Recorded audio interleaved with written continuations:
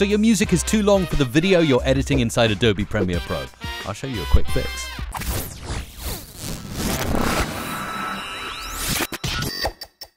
Let's hop straight in, and as you can see here, I have got a clip here with some music in the background of a train going by. Very nice indeed. Look at that, it's beautiful.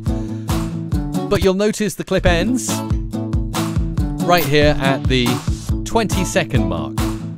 Okay, but it's unfortunate because my music goes on for, well, 28 seconds, okay?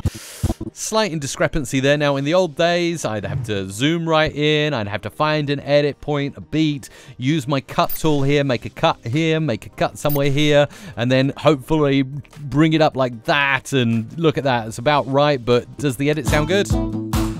Oh dear, that was a really bad edit, wasn't it? So obviously you can see how it's going to cost you a lot of time to do it that way. Listening, counting beats and bars. Why not let Adobe Remix do it for you? It's really fantastic. It's easy to use. It's been in Adobe Audition for a while, but now it's available right here inside Premiere Pro by using your Ripple Edit tool. You just click and hold on it, and then you select the Remix tool like so, and then you've got a musical note with 2 arrows either side, and then what you do is you grab the end of your music right here and you drag it into the size you want the music to be, and then Adobe Sensei says, yep, it needs a cut.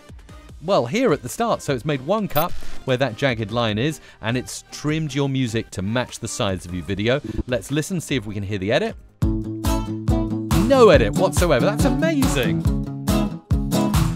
I'm just going to play the music all the way to the end, and nicely ends when that train reaches the other side of the screen.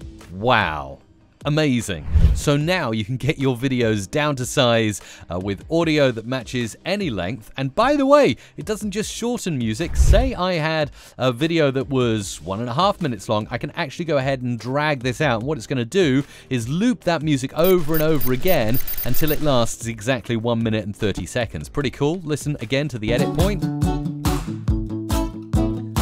Absolutely indistinguishable. So Adobe Sensei is doing some real magic here to really make the music match the exact length of our video, and it's one simple click down here in the Ripple Edit tool, down to the Remix tool, and then you just grab the handles of any music track inside Adobe Premiere Pro and you'll match the exact length that you need.